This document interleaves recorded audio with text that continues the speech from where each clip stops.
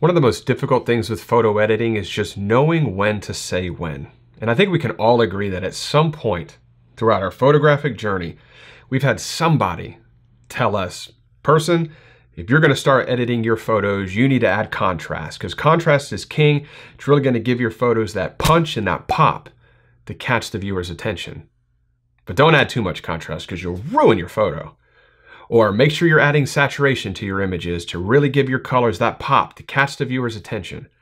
But don't add too much saturation because you'll ruin your photos. But no one ever tells you when you're about to ruin your photos. And how do you know when to say when? And that's the topic of this week's video, is how to identify when you're about to commit one of the 5 major signs of an over-edited photo.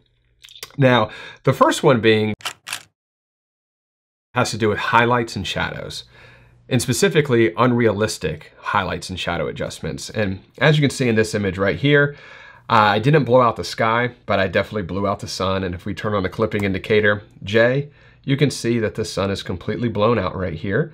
And a quick tip is if you go up here to Profile and you change this from Adobe Standard to Adobe Neutral, watch what happens to the clipped area of the sun. Immediately is reduced. And Adobe Neutral is just a flatter profile, gives you a little bit more latitude or wiggle room from a dynamic range perspective to resolve clipped shadows or clipped highlights. And I like to do that, change that profile to Adobe Neutral whenever I have clipped highlights that I'm trying to recover. And as you can see in this scene, there isn't a great deal of clipped highlights, but I definitely blew out the sun. And what I would typically do in the past is I would bring the highlights way down here and you're left with this ring around the sun. And this is a very common thing. You see a lot of photos where the highlights are just brought down way too far. And this is a telltale sign, is whenever you get that big kind of dark muddy orange ring around the white sun.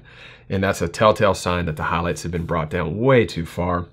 And I'm embarrassed to say this, and it took me a long time to realize this, but the sun is bright. And it's okay if the sun is bright. And I was always just trying to reduce so much of the highlights or the exposure around the sun to try and resolve blown out highlights. But it's okay if you leave it a little bit bright, because at the end of the day, the sun is bright. Took me a while to figure that out. But so for this specific image, instead of cranking down the highlights all the way, I just want to bring it down just a touch until you start to see that ring around the sun start to develop. Then you want to pull it back. And as you can see, this definitely looks much more realistic than trying to bring it all the way down to something like that. So watch for that ring around the sun. That's a #1 sign that you're bringing your highlights down way too far. Now on the opposite side of that is the shadows. Now, shadows are very important in an image. One, it creates story, it adds drama, and it also creates kind of three-dimensionality, is that the word? 3-dimension. Structure, that's what I'm looking for. It creates structure to an image. So you want to make sure that you have shadows within your photo. So for this image here, if we zoom into the rocks here in the foreground, you'll notice that there's good structure here, and a lot of the structure is created because of the shadows. And if we crank the shadows all the way up, the image becomes very flat and has that kind of HDR look associated to it. And all of the stones have all of a sudden lost the 3-dimension. So really pay attention to how you're affecting the shadows, really from a structure perspective. If you get to a point to where you're removing all the shadows from your photo and it starts to look flat, you've gone way too far on your shadow adjustment. You need to bring it back a little bit. So really pay attention to that. Now, the second one has to do with contrast, and contrast is definitely king. It's very important. It can really make or break a photograph. Now, having too little contrast is not quite as detrimental to an image as having too much contrast, but being able to identify when you have applied too much is very critical. And it's not the easiest thing in the world to do, but what I've found most beneficial is to really pay attention to my shadows. So once again, we'll zoom into these rocks here, and you'll notice that, we'll zoom a little farther, you can see a lot of detail in the shadow areas of these rocks. And if I bring up the contrast to a point to where all of that detail in the shadows is actually lost, and you might hear people talk about it as the shadows are getting blocked up. And if it all becomes black and muddy, that's a sign that you've gone too far with the contrast slider.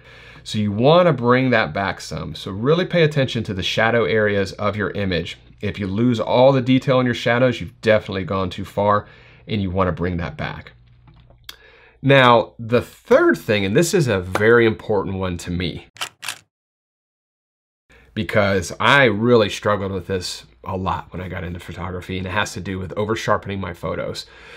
I was obsessed with image sharpness. Even if the image was blurry, like wind blew my tripod and it was a little fuzzy, I would still try and sharpen that image back to a sharp image. But in reality, if the image has any kind of camera shake or blur to it, there's no amount of sharpening in the world that's going to correct for that blur.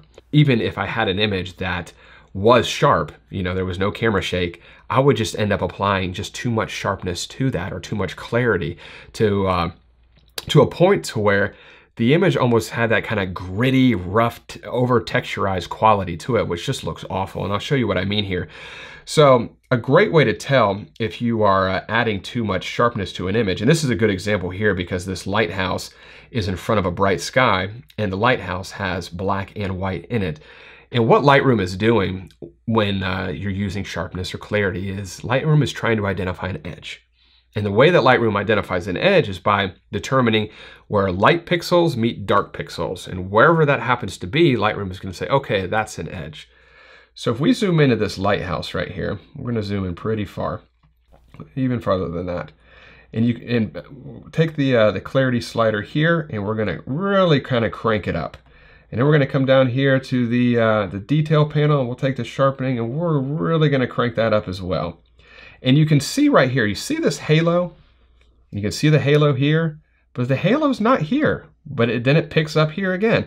And that's because this is where the black is meeting the lighter part of the sky, but white against the lighter part of the sky.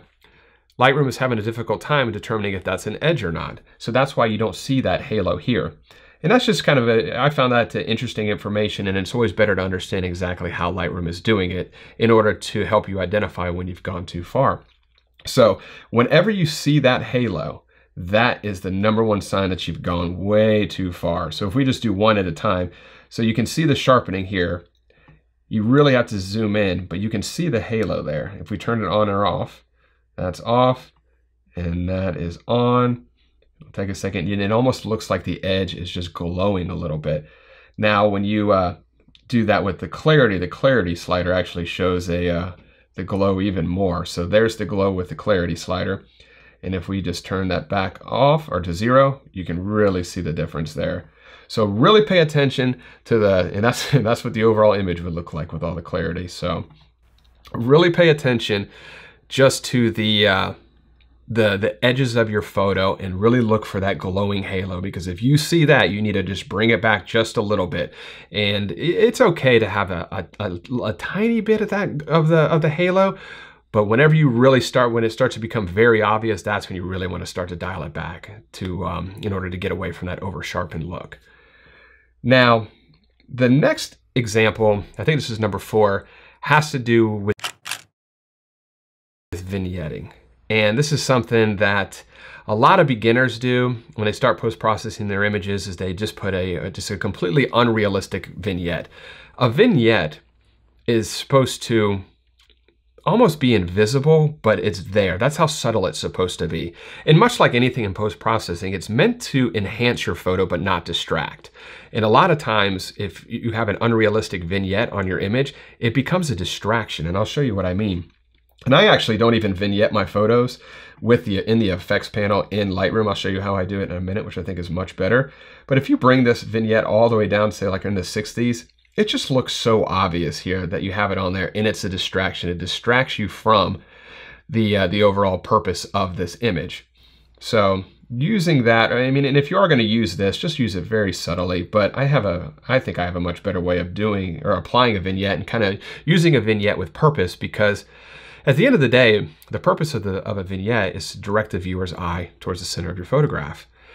But we're conditioned with like the rule of thirds and different types of compositional best practices and rules to never put our subject smack dab in the center of our image. So why would we have a vignette that's always pointed directly to the center of the image? So I always create a custom vignette for every one of my photographs. It's super simple to do. You just come up here to the radial tool, and we're just going to draw a circle. Say like that. And I'm going to hit shortcut key O just to show the mask. And then I'm going to hit this check mark here, invert. And that's going to flip the vignette around. So now everything in the center here is not going to receive the vignette. And then we will change the feather to maybe like around there.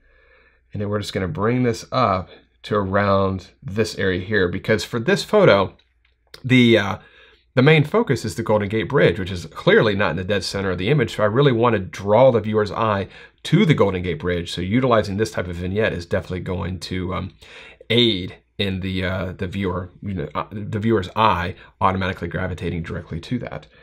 So we'll just bring this right up here, maybe make a couple of adjustments to the actual radius of this.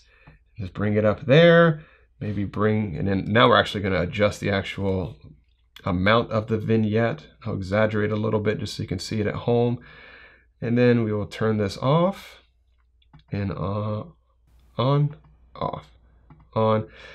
So that's just an easy way to make kind of a more purposeful vignette for your photograph, is just to make the vignette around your main subject. It's a real simple way to do it.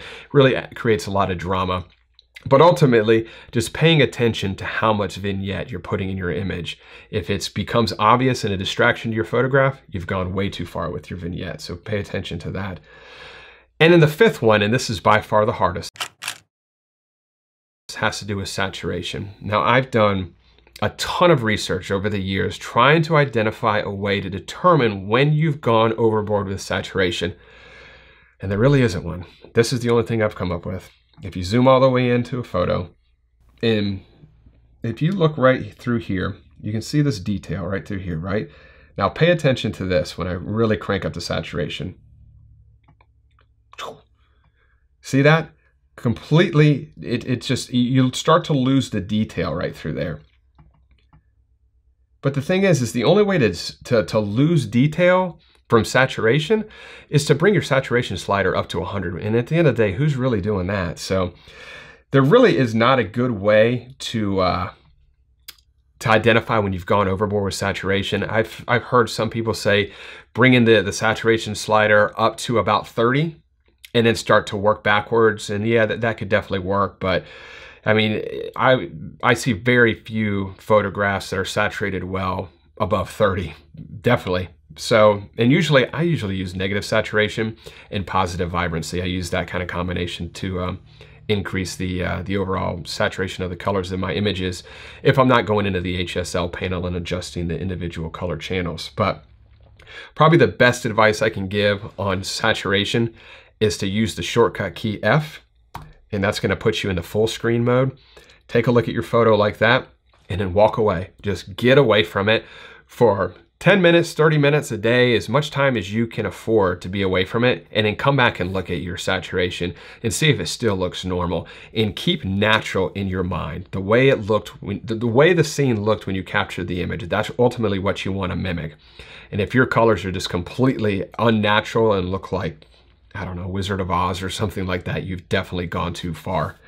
So the shortcut key F and just walking away is definitely something that's helped me. And then of course, just taking the saturation from whatever level you think is good, 20, and then dropping it to 0 and just kind of bouncing it back and forth to see how much of a change. If the change is huge, maybe you went too far.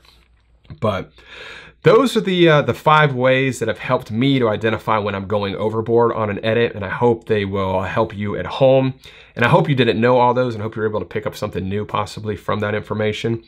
And for those of you watching, if you happen to know of a way to identify when you're oversaturating an image that I didn't mention, please leave it in the comments below. I would love to find out. And if you have any questions, as always, leave those in the comments below too, and I guarantee I will get back in touch with you. And I appreciate you watching, and I'll see you next week. Bye.